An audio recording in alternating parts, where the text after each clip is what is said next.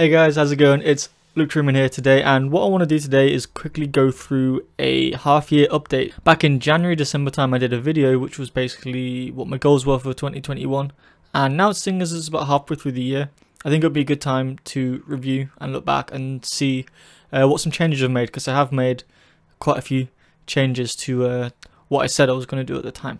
So I guess one of the first things that I said I was going to do is that I was going to have the time before I went to bed as podcast time. So, before I go to bed, instead of switching on any of the screens, instead of doing any of that, I was just going to listen to podcasts and have that as some dedicated listening practice. What changed since then actually is I started using these headphones, which are just some noise cancelling headphones by Sony. And basically it allows me, whenever I'm walking around the house, doing chores, whenever I'm walking somewhere, or even now I've started driving to work instead of getting the train and cycling, I've got my commute time again, I can put stuff on the stereo and listen to that in the car.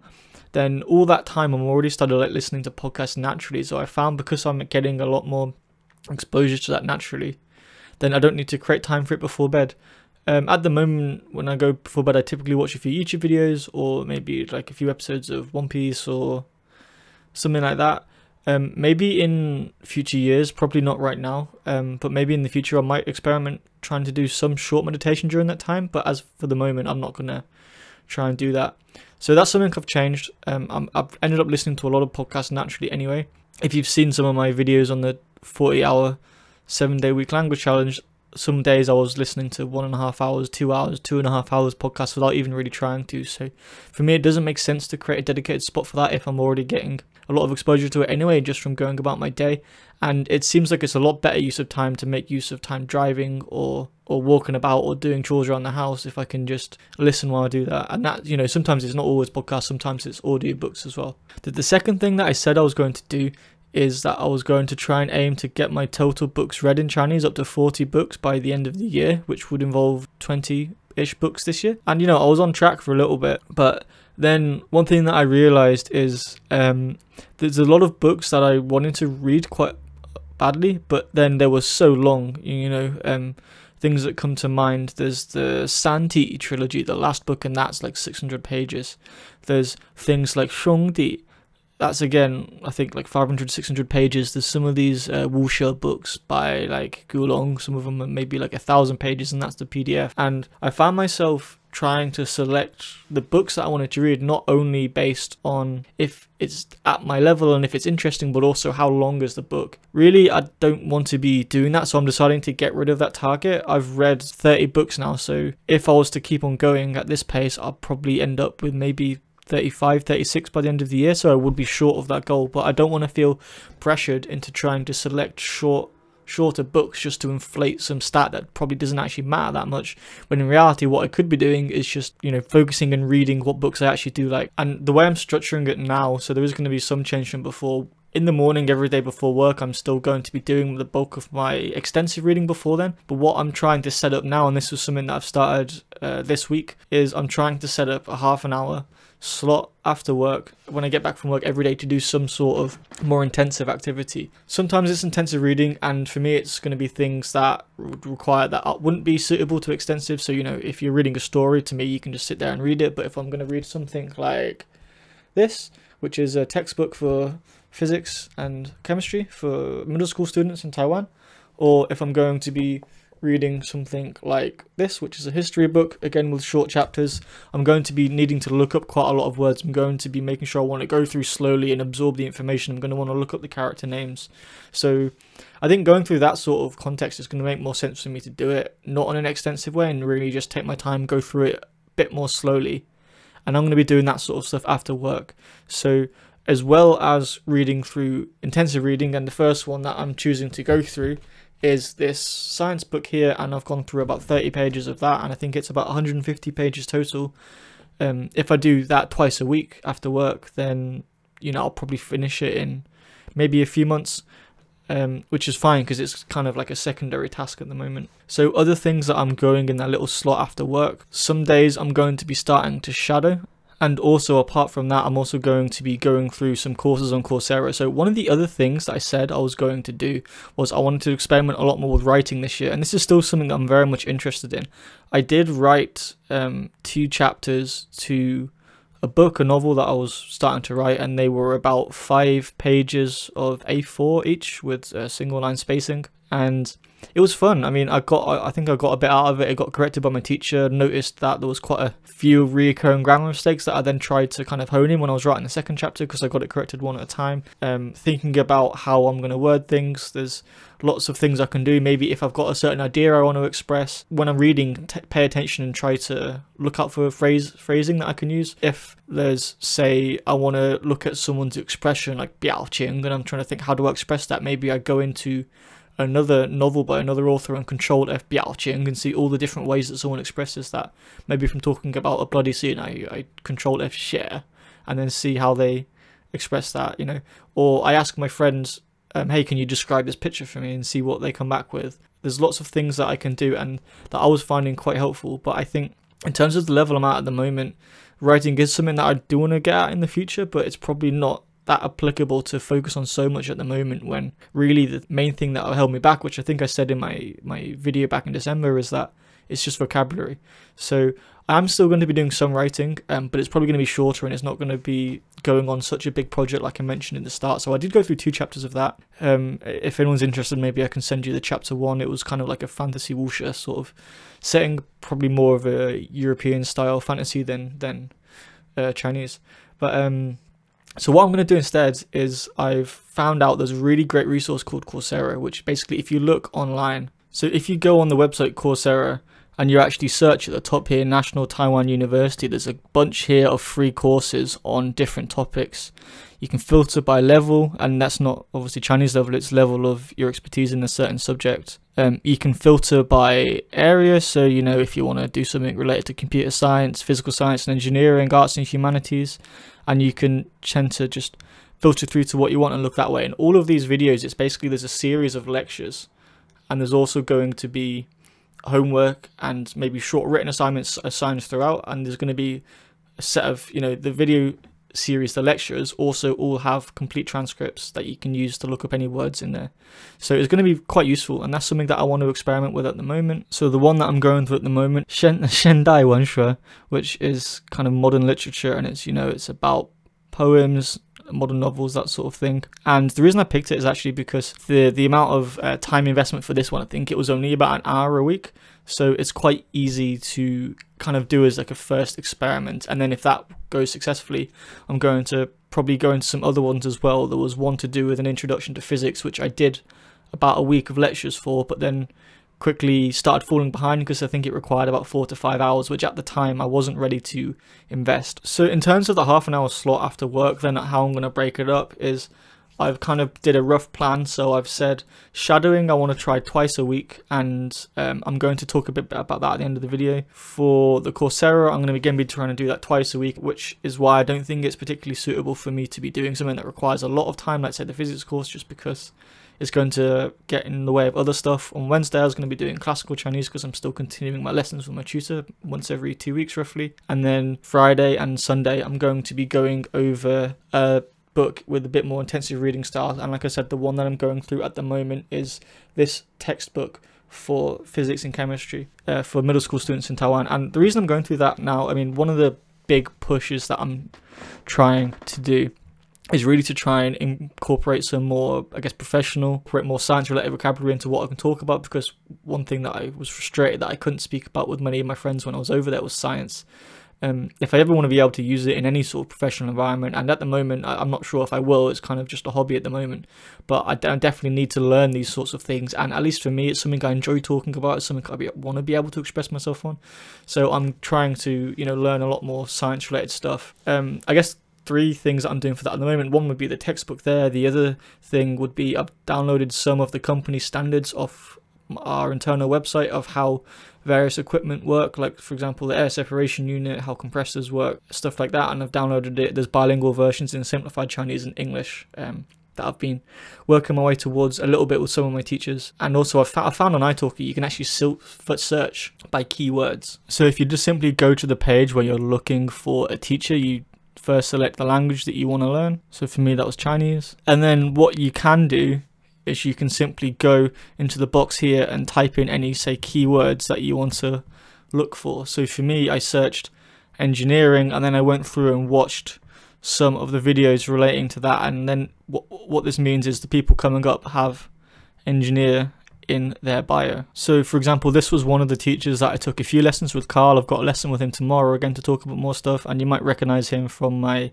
2-year update video where I talked a little bit about some concepts related to my work or physics, just at a kind of high level. And one of the other things that I'm doing as well to kind of get a bit more towards that science goal, I guess, is one of the novels that I'm reading, or I've just finished the first one in the trilogy, is The Three-Body Problem. And again, that is a hard science fiction trilogy. It is really good. The first one out of the trilogy I've finished was just my 30th book, so it's quite a decent milestone. I guess I will be creating a video about the last 10 books that I read, like I do every time I get to a multiple of 10. And that's hard science fiction. There's lots of very scientific words in there. There's lots of things related to particle physics, to nanotechnology, to space, to travel, to aliens. And yeah, it's full of all sorts of technical vocab, but the story is really, really good. I think that's something that I was thinking about at the moment. One thing is that I know, probably in terms of bang for my buck, one thing that I could be doing to try and improve the most at the moment, I think, is probably shadowing and working on pronunciation and porosity.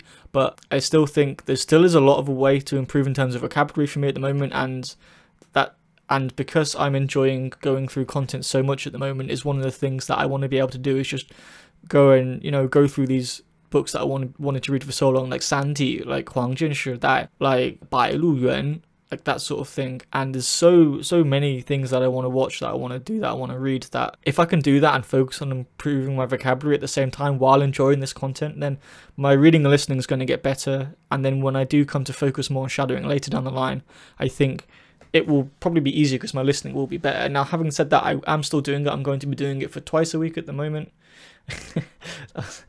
I'm going to be going to try and do shadowing twice a week at the moment for, say, half an hour. I'm going to be starting off with chorusing, and then further down the line, maybe when I've finished some of the books that I'm doing intensive reading with, so it'll probably be these two, one for history and one for science. Maybe when I've also finished the Coursera course that I'm on, then that's going to free up more days that I can do after work to try and start shadowing more then. So at the moment, I'm only just kind of dabbling into it, but I'm still got this video as kind of a starting point for my level. And on a quick note, there is not just fiction, there's also a lot of non-fiction I'm very excited to read. For example, this one, 过度努力, which was a book by a Taiwanese author that seemed to be mentioned in just about every single podcast that I'm listening to. It seemed to be really popular in Taiwan at the moment.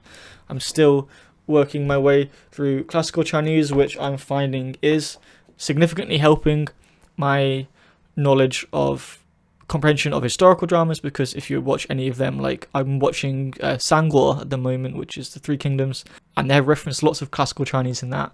好了，那么现在我又说一点中文，所以现在你可以看得出来，你听得出来我现在的那个程度，我的起点在哪里？可能的就听得出来。现在可能我还不知道我现在的程度算不算流利，应该可能很多人会说算是，很多人会说算不是。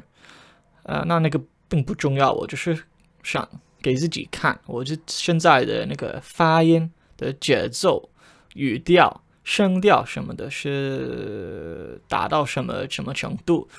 然后呢，可能几个月以后呢，我希望我的那个全部的发音、声调什么的节奏都会进步，因为这个肯定是我一个弱点。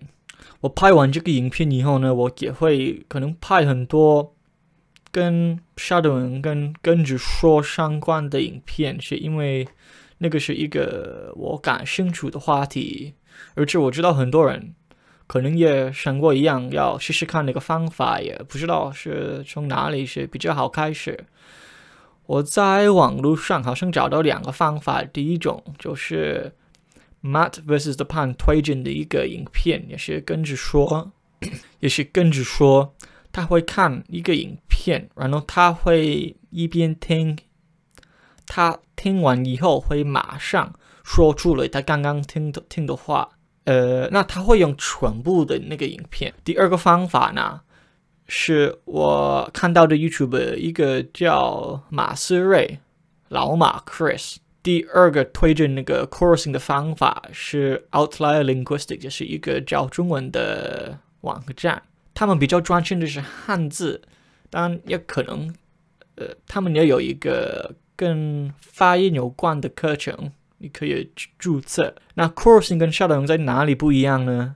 不一样的地方就是 coursing 你会找到几个代表的句子，可能10个到20个句子，然后你会听好几遍，会模仿一样的句子好几遍，所以那个对你的那个肌肉记忆会有比较大的影响，因为你在说一样的句子好几遍才会有那个肌肉记忆。那个逻辑就是说，你说了几百遍以后呢，你说那么多次，你的肌肉会习惯说的对，到你无法说错的那个程度。那如果你想改善你的发音，要学这么说对是第一个部分，但那个还不够，你要练习到无法说错的程度。在我看来呢，我觉得可能2个方法是都有很大的帮助。因为 shadowing 是跟着说，你会用比较长一点的内容，可能我觉得就对节奏会有比较大的帮助吧。就那个 coursing， 因为你可以选择代表的句子，你可以就专心在你觉得比较难说的声音，大可能对你的发音会有比较大的帮助。当然2个方法我都会试试看。我要选择一个在 Refold 的那种，很多人说你要找到一个好像一个爸爸一样，你要模仿他的声音。因为你们在一个孩子的时候，我们都是听我们父母的声音，我们父母说话的风格对我们说话的那个习惯会有很大的一个影响吧。所以那个逻辑就是说，你要找到你目标语音的爸爸或者妈妈，可能有跟我一样，差不多一样大。然后我看很多他的影片，他的内容以后呢，会慢慢的习惯他的说法。然后如果每一次我要练习说话，我要练习跟着说的时候，我用一样的人物，那个你会把你的练习的范围放比较小一点，可能你进步的速度会更快。如果你想说你要说话像一个母语者到底那个母语者听起来什么样？因为每一个人的说话风格是不一样。但是你要说我要说话像那个人，像某一个人，那是容易的多。我选择谁呢？我还在想呢。因为我的大部分会说中文的朋友都是来自台湾，所以我肯定是要找到一个跟我差不多一样大的台湾的爸爸啦。我有2个选择，第一个就是阿弟，英文的阿弟。那第2个呢是伯恩夜夜秀的那个伯恩。